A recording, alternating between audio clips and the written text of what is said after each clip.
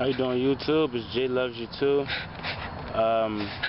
Here again for another video. In this particular video, I'm going to talk about the significance of hair, and we need to understand what hair truly is. A lot of people don't know what hair is, and there is much that science is yet to tell you about the true function of hair and why do we grow hair. I'll first start by saying hair is not dead protein like what they teach in schools currently. They teach people that hair is just dead protein. I'm telling you now that hair is living tissue. It depends on what hair type you have, but for this particular video I'm going to speak of kinky hair, black hair, and I'm going to basically break down some elements or some things you should know about the functionality of your hair. Your hair is an extension of your nervous system. If you want to know how your nervous system looks like with all the wires and connections, just take a good look at the top of your head. That's basically the nature of your nervous system in your body. And the hair on top of our heads is basically an extension of our nervous system.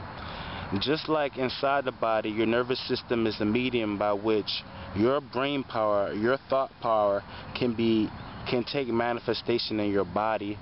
And your nervous system is basically the tool your body uses to send messages and so forth. Just like inside the body, the nervous system on top of your head, your hair, serves exactly the same function. Believe it or not, your hair is a form of a antenna. It's basically like your eyes. It's an antenna that receives signals and it dishes out signals. You really need to understand that your nervous system is powered by electricity, it's powered by magnetism, it's powered by holographic energy. And you need to understand that your hair is your nervous system, and by cutting your hair off, you're basically cutting off your charge. When you look at the anatomy of the hair, it's like a spring, and as you compress this spring, what happens? Kinetic energy is generated, and that's why nappy hair is always prone of compressing. And this here is a function of generating energy. By compressing your hair, you're holding in that electrical magnetic charge, and that's basically the role of your hair. Your hair is an insulator. It keeps the energy from the solar radiations, from all different avenues, and it's basically an insulator for that energy. I'd like you to know that your hair is basically magnets, and the more hair you have, the better your ability to attract certain things into your aura. And this is a science that we have forgotten, and it's a tragedy because so many people are trying to attract love to themselves. So many people are trying to attract certain people to help them on their journey. And you need to understand that the roles, one of the main functions of your hair is basically to attract people to you. It's not by coincidence why different tribes will always use the same hairstyles within their tribe, and this is because of the energetic relationship hair has with other people.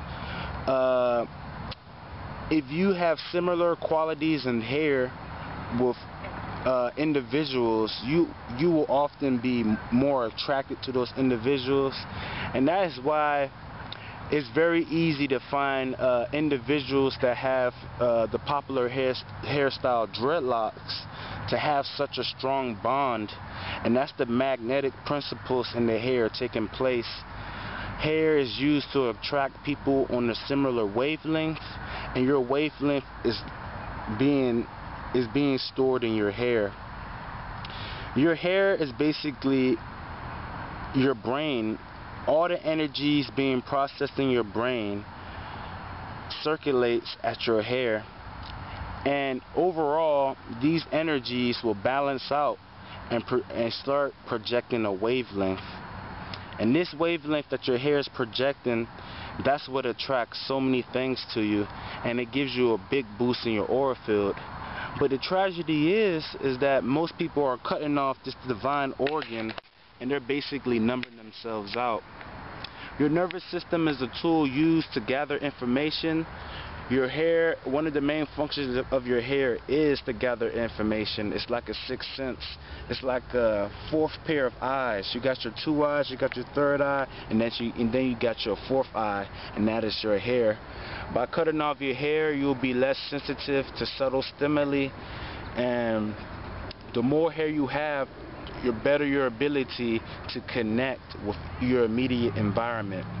Like I said before, your hair is like antennas, and anything alive is producing magnetism of some kind. It's producing some type of holographic energy, and your hair it's like a radar. It allows you to connect with anything that is producing energy. When you cut your hair off, what happens? You basically isolate yourself from the whole world, and you just become numbed out. Humans were masters of the planet. They were supposed to be connected to everything, just like in the Avatar movie. They had a complete balance with their surroundings. But unfortunately, when you cut your hair off, that connection is harder to maintain, and what is the end result? You have humans living a cancerous lifestyle. They're beyond the natural order, and everything is just so messed up.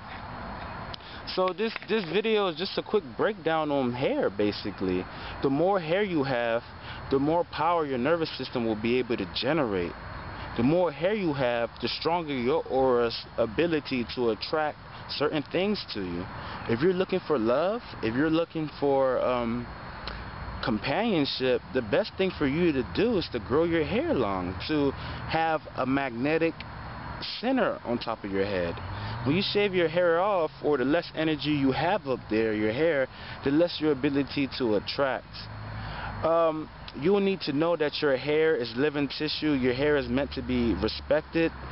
The more black hair is meant to coil up, it's meant to be compressed, it's meant to tangle. You should know that anytime you straighten your hair, anytime you remove that curl and make it straight, you are losing potential magnetism, and your hair could have potentially generated. Remember, your hair is springs. When the springs compress, electricity is generated, magnetism is generated. But if your hair is straight, or if you make your hair straight, or if you tamper it, you're losing potential magnetism. Your hair encases your thoughts. It's basically history. It's basically your database for your journey. So you can really tell when somebody went through a lot by seeing their long hair. It encases all their thoughts and stuff like that.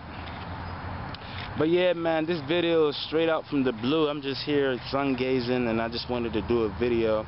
So I just decided to speak about hair. There will be more videos about hair, but this will be just a quick breakdown, a quick summary of all the good things you should know about hair. Hair absorbs the sunlight for you. It's like an extra pair of skin, an extra pair of eyes for you. And your hair is basically your power. When you cut your hair off, you basically numb yourself off.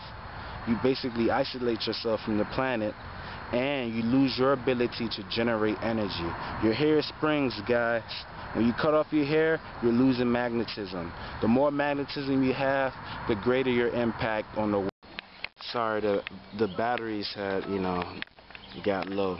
But basically, the more magnetism you have, the more power you have, the greater your ability to manipulate reality. You need to understand that your hair is like batteries. Your hair does encase water, and what you need to know about water, anywhere you find water, that's where you find life. Your hair is like a battery, and it sits on top of your head, and with the water, it basically stores your aura field. It basically stores your thoughts. And you need to start to see your hair as something very significant, because it's a tragedy, and people, they know that a great deal of our power come from our hair, and that's why they want to make it so beneficial of you cutting it. They want you not to feel as though you can function in society if your hair is long. They want you to feel as though you can't function in society unless your hair is cut, and that's a big lie. Please don't cut your hair. You cutting your hair is like you spitting in the face of your ancestors. It's like you slapping your ancestors. Your hair is there for a reason, in case it's water, and water has consciousness. Water can store memories. Water changes its shape based on your thoughts, based on the sounds in the atmosphere.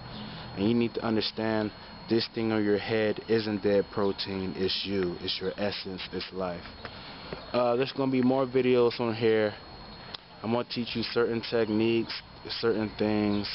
You already know, man, it's all love. Jay loves you too. I love you so much. There's no cause of anything. Embrace divinity. Embrace your Buddhahood. You are the Buddha. You are divine. You are love. Hey. Alright guys, see you next time.